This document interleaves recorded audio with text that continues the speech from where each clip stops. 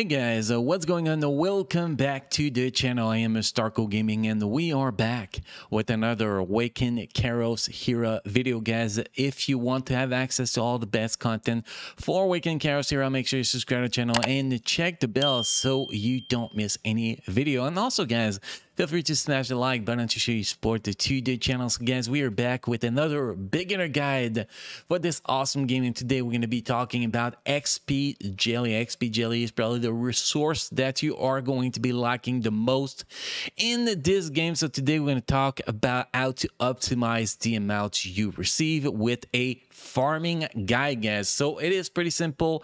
XP Jelly, how do you acquire that, guys? Pretty simple. Either you buy it, straight buy it, credit card or gold shop, because sometimes they appear in the gold shop, or also you can get it from achievement, or you farm it, guys. And to farm it is pretty simple. If you run a mission, any PV mission with a team that is max level, or at least one character that is at its current max level, well, instead of not giving you XP because this character is already max level, you will receive XP Jelly instead. And that XP Jelly is going to be very important, guys, because you're going to need that to do a bunch of upgrade to promote your characters to higher star. So it's going to be very important. So this is the base of XP Jelly, but how can you optimize what you can actually get? The number one way, guys, is in the shop, like I was talking about. In this shop, the gold shop, sometimes I do not have any right now, but sometimes you're gonna have like 5,000 or 8,000 XP Jelly that's available for a little bit of gold. When it is there, guys, jump on it. This is the best.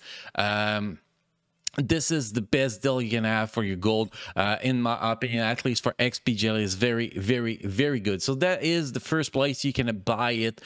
Second place, you can go into the shop, go through all the packages like this one, $29.99, 100,000 in that package, for example. It is another way. Also, you do have achievement if you go in your quest. Well, your daily quests too. Daily quests, weekly quests, you're gonna have some of them. But in achievement, you have some of the missions that gives you a lot. For example, here, collect 10 legendary will give you 300,000 XP Jelly. So that kind of stuff can actually give you a lot of XP Jelly. The more summons you do, the more characters you get, and the more XP Jelly you get from achievement until you reach the max of the achievement. You can get that XP Jelly. So those are kind of the little ways to actually do that. Now, basic way, guys, is every single PV mission will give you XP Jelly. So if you go even in bounty hunt dispatch, when you complete the dispatch here, it will give you XP Jelly, at least most of the time. At least, I don't know if it's always, but most of the time.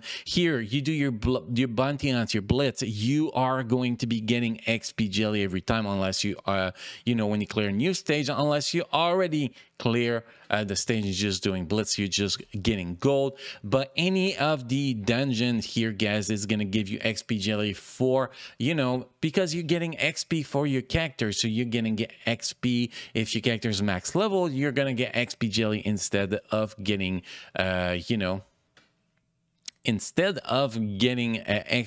You're getting XP Jelly. The only place is, I think, Endless Trail, where you don't get XP Jelly, but you get, diamonds, gear upgrade kits, and all that kind of stuff, which is very, very useful. Even in the Void Tower, you're going to get XP Jelly from running the mission, because you receive XP in that game mode. Pretty much any game mode that gives you XP, guys, you are going to be getting XP Jelly from those game mode. But you can increase the amount you get too by using a XP Jelly boost. Now, those XP Jelly boosts are a little bit tricky because there is specific place you want to use them. If you get your XP Jelly boost and use it in Void Tower, you're kind of ruining the XP boost. You're not going to get much XP. What you want to do with those XP boosts, guys, you want to use them and go where you get sorry, guys, apparently my throat is bothering me when I'm trying to talk in today's video. But anyway, you want to go where the content that will give you the most XP for the energy spent, which is going to be adventure mode. In adventure mode, this is where you're going to be getting the most XP. But be careful, guys. If you use it in adventure mode and normal mode, you're not going to get that much XP. Technically, you want to go on the higher possible stage you can actually do in adventure mode. If you have Mythic unlocked, this is really where those XP jelly boosts becomes very, very, very useful. And for example, you decide, like we decide now, we're using XP boost. We use one, we have 10 minutes to run adventure mission. So we do adventure mission for 10 minutes and then we're like, okay, we don't want to lose that XP boost because we want to go do other content that does not give that much XP boost. So all you got to do, guys, is go in bonus and the pause. See, here I active it. Now it's active. Now it's pause. That's all you got to do. Pause your XP boost, guys. Pause it because it is gonna be very, very important. You don't want to waste that. So only use your XP boost when you're farming adventures. I recommend to not use them until you actually unlock Mythic, but for some people, gonna be hard to unlock Mythic. So my recommendation, if you can't unlock Mythic yet and you need to have promo characters, use it on hard mode, the highest possible stage you can clear in hard mode, you know, in a good amount of time. So you want to min-max the energy you're spending with the time you're spending on that XP boost pretty much to, you know, get as much XP jelly as possible. And how do you get those XP boosts, guys? It's pretty simple. You go in the shop, Diamond Shop, you do have the access to a 6-hour XP boost for 150 crystal or diamonds, and you have the access to the 24 hours XP boost.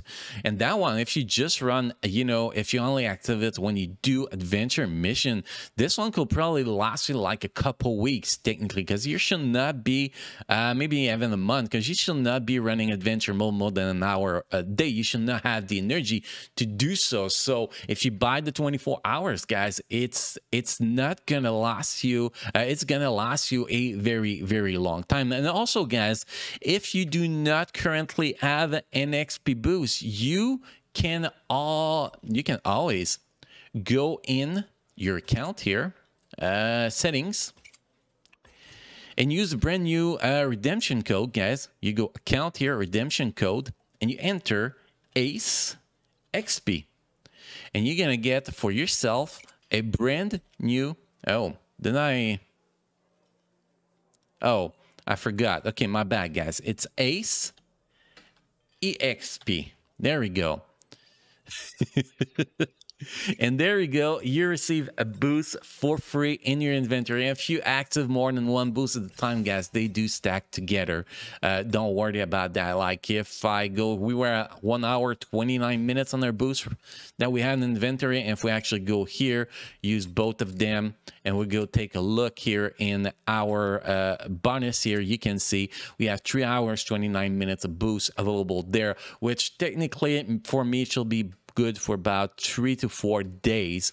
Do about an hour of farming a day to get my XP boost. And you see, when you do XP boost on the highest possible mission you can do in nice, you know, a fast way in adventure, you're gonna get a shit ton of XP jelly, and that is literally the best way to get XP jelly. It's much better than buying it.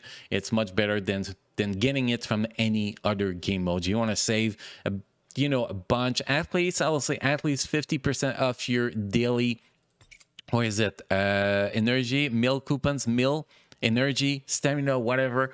You're gonna save about 50% of your daily energy to be spent into adventure mission to actually farm XP jelly. If you don't farm XP jelly, you're gonna hit a massive roadblock that's gonna keep you from being able to promote you know, your best characters, and you're gonna end up in a spot where you cannot clear content because you cannot make your character stronger, which totally sucks. So very, very important, guys. Farm XP jellies on a daily basis and abuse those XP boosts if you have high mission unlock already. You know, hard mode, I will say at least chapter 8+, or even better, mythic mode, even from chapter 1, definitely worth you know, doing that. Or just when you're farming your glyph, because you're going to be farming glyph through adventure, guys. Use the XP boost at the same time so you can actually get a bunch of XP jelly at the same time. And that's pretty much it for XP jelly, guys. It is very simple, very basic,